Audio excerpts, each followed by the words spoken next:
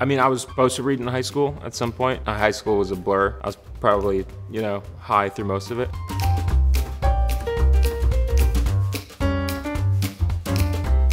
I'm glad I read it with the energy that I needed to read it with now, knowing I was going to do it. There was intent behind it, obviously. I read it twice over before going to film in Italy. It's a plethora of knowledge and backstory about these characters and this world and this tone, specifically that Joseph Heller wrote, which is a hard thing to grapple because there's no one tone. You can ground me if I'm crazy, right? Oh, sure, I have to. I have to ground anyone who's crazy. Then ground me, I'm crazy. You're not crazy.